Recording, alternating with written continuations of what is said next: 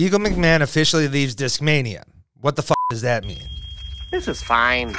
I'm Swiss Cheese. You already know, the one with all the holes in his game. Alongside me, the one who doesn't, Jefferson. And we're with the disc golf world. The Eagle departure from Discmania finally being verified surprised absolutely no one, and officially closes a chapter of the brand. The question that arises is, what can Discmania do to respond to the loss of two of the biggest names in the sport that were so intertwined to your brand identity? Just like when Simon left, this is going to be one of those moments disc golfers remember how they heard the news of Eagle leaving Discmania. Personally, I found out through the email that Discmania sent out that read, "If you follow the discussion revolving around professional disc golf within the past couple of weeks, you might have come across speculation concerning Eagle McMahon. Have been running wild on social media, and with heavy hearts, we're here to tell you those rumors are true." This was almost the moment I realized the entire video I made for Monday was going to piss off everyone when they go into it thinking it was about Eagle, but instead I talk about Paul Kranz for 5 minutes. The email went on to say, "Eagle is indeed flying out of the nest. Where he lands next is still anyone's guess." This is where I remind you to subscribe to not miss out on any other speculation where Eagle goes from the disc golf world. And honestly, that's not for us to speculate. We want to take this chance to thank Eagle for our shared journey together. When the young Coloradan joined our team in 2014, the world was a different place. Yeah, the P2 was still good mold before you ruined it. In the past 9 years, it feels like everything has changed. Discmania has grown from a humble competitor on the global disc golf market to a household name, much thanks to players like Eagle representing our brand. Or everyone talking about how they don't bag anything Discmania since they left Innova. Sure, the new plastic is dope, I can't argue that. But remember when these were being pushed on everyone? At the same time, Eagle has grown from a kid aspiring to become a touring professional to a bright young adult and a champion on tour, both at home in the US and internationally as well. Eagle's famous signature discs like Cloudbreakers, Iron Samurais, Rainmakers, and more have captured the imagination of players of all ages across the globe. Releases like these have greatly helped making both our brand and Eagle himself famous in the disc golf sphere. While it's certainly an end of an era for both Discmania and Eagle, the legacy of our shared journey will live on. If they meant live on through the insane eBay sales, they nailed it. I mean, they couldn't miss out on the last cash grab releasing the final Cloudbreaker. It does bring a tear to my eye looking back at my first Discmania mystery box getting the prototype, just for me to throw it the next day. 16-year-old me didn't give a fuck. This announcement feels completely unreal. After 9 years with Discmania, I'm now moving on. My entire journey into adulthood has been shared with Discmania's. My identity in disc golf has always been tied to the Shield, which fills me with nostalgia. Countless incredible moments have been shared with the company. I owe them an immeasurable amount because without their support, I wouldn't be close to where I am today. With how much money he made Discmania, I don't think Eagle owes them anything. If anything, Discmania should be thanking him and Simon while they're at it. He went on to say, "I am so immensely grateful for the incredible times and achievements we've shared together. We've truly grown together side by side over the last decade, and I have so much love for everyone who's been involved with Discmania from the bottom of my heart. Thank you. This really is and has been one of the biggest and most conflicting decisions in my disc golf career and life at large. However, looking forward, I'm genuinely excited about the future ahead. Thank you all for your constant support. I have immense gratitude for helping me establish a life in disc golf and helping dreams become reality. This chapter has now closed, and I can't wait to share what's next."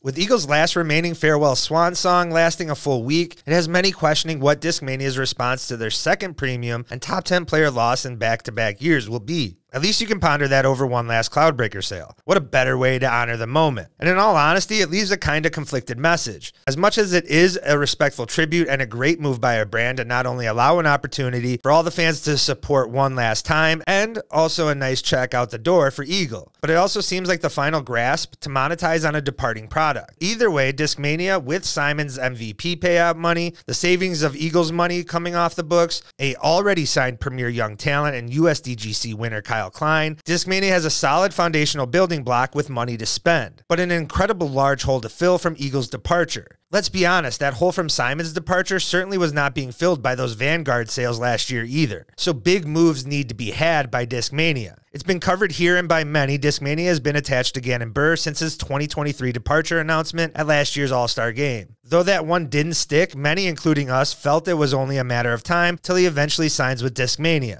Locking in two premier young talents in Kyle Klein and Gannon Buhr would be a great start. As good as those two talents are, is it enough to replace Eagle and Simon though?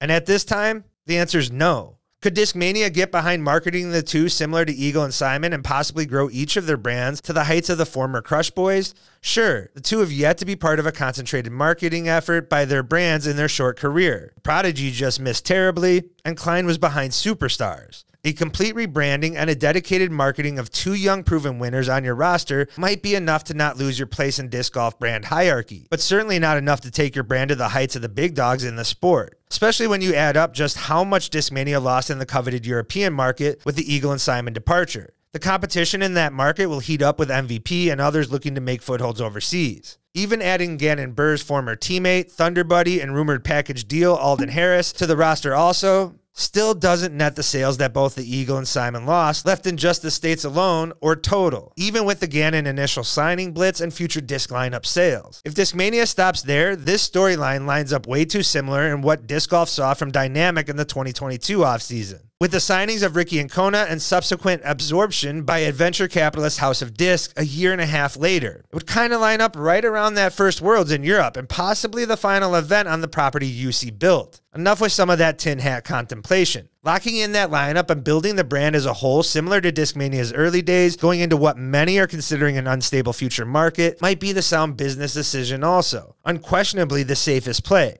Also allows you to possibly target another player in the following offseason where another possible young talented winner in Cole Redallen might be available. But what about an all-in offseason response that could measure up to lineups of Innova and Discraft for this upcoming season? There are still some named players to have yet to announce that could solidify the lineup further than just Burr and Alden.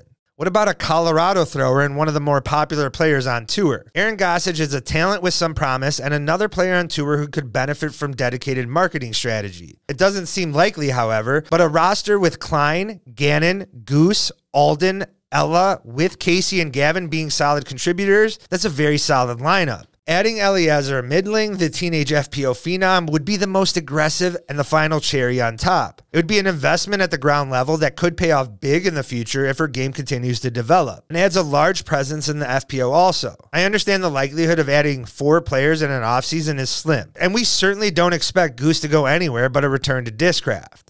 If you didn't get a chance to watch the Eagle farewell video, you're not missing out besides maybe the cool background. And no, I'm not going to talk about the MVP theory claiming the mountains valley and his face spelling out the letters. Yeah, it's been a long offseason. The audio was super whack, and what the hell was going on in the background? It sounded like someone scribbling down the important parts. Well, that did inspire me to jot down some of my thoughts. I thought it was interesting that he said it would be a disservice to himself if he didn't leave Discmania at this time, bringing up this gut feeling for the new company he loves to repeat. He also mentions that there's a lot going on behind the scenes, and I'm not going to speculate on all that. However, I will just say the timeline of the downfall of Discmania lines up. Eagle highlights how tough it's been the last couple of seasons, and I saw a tweet that said it's almost been 900 days since his last win on tour. That's crazy to put into perspective, and that would only convince me to switch things up. What blew me away more was realizing Eagle is only 25.